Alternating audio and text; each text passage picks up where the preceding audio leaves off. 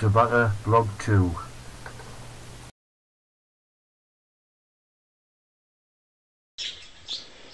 Hi, my name's Graham, known on the internet as Downy Wobbles.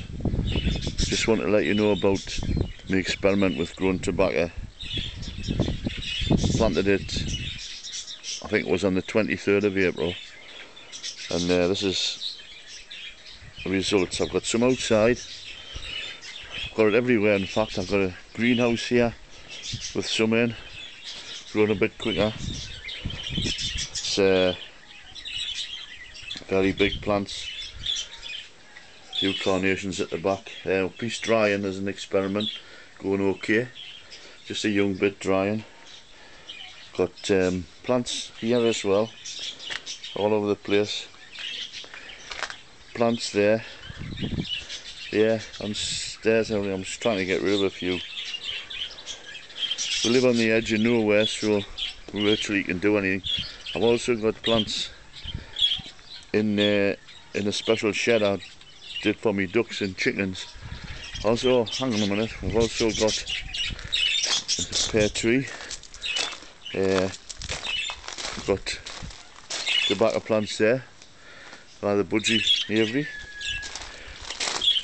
Got plants around here. Take you around. As I say, we live on the edge of nowhere, so we can do what we want.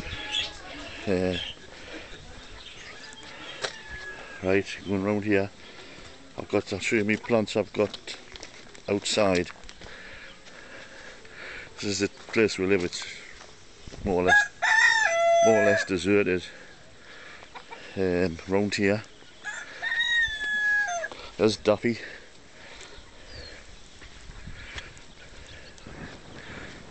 Right, I'm in the field now, which is where I live. Coming round, I'm going to show you my tobacco plants that I've got in this sort of covered in thing, which I got from conservatory panels.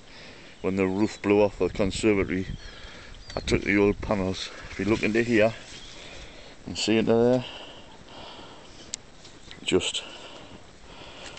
I've also got this the watering system of them pipes that comes off the roof, goes down in the gutter. Oh man, goes down in the gutter, along the gutter, through these pipes, which I've locked up a bit in a minute, through these pipes and into there. And it seems to rain every day, so there's plants down there on the outside of the house as well. You can't see from here, but they're getting a bit sluggy. Anyway, I've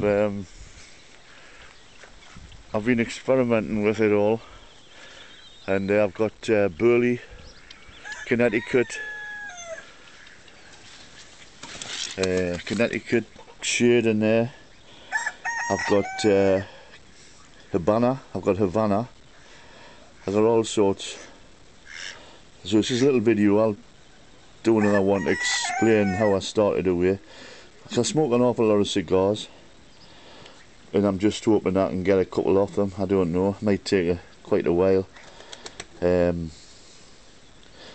Cigars are quite cheap. If you go to Amsterdam, you can get them Coronas 30p each, so it's not really vital that you grow your own.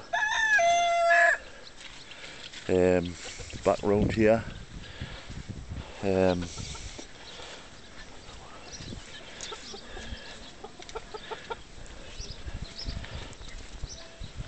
again, I'll just go back to the original shed.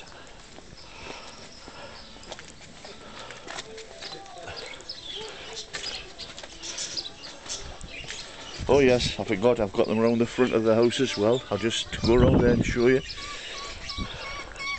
There we are on the table again.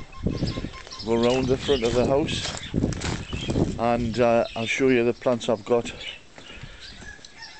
out in the full sun. I think they grow better.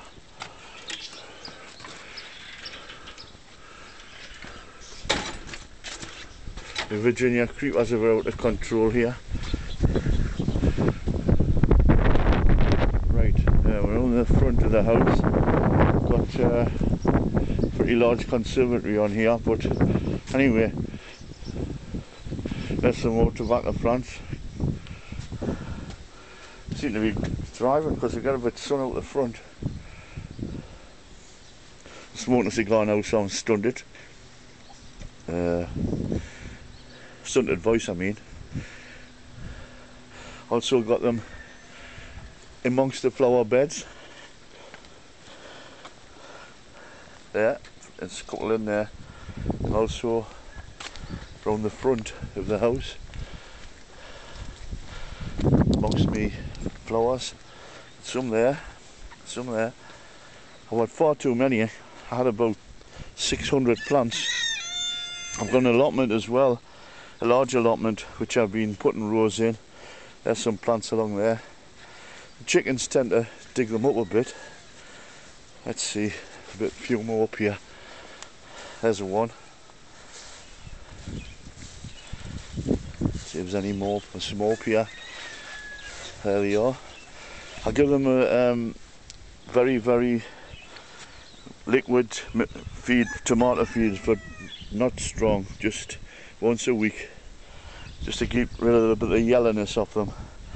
Don't want them too green, because you never get them dried if they're too green. Anyway, that's it for now. I hope it's given you a couple of ideas.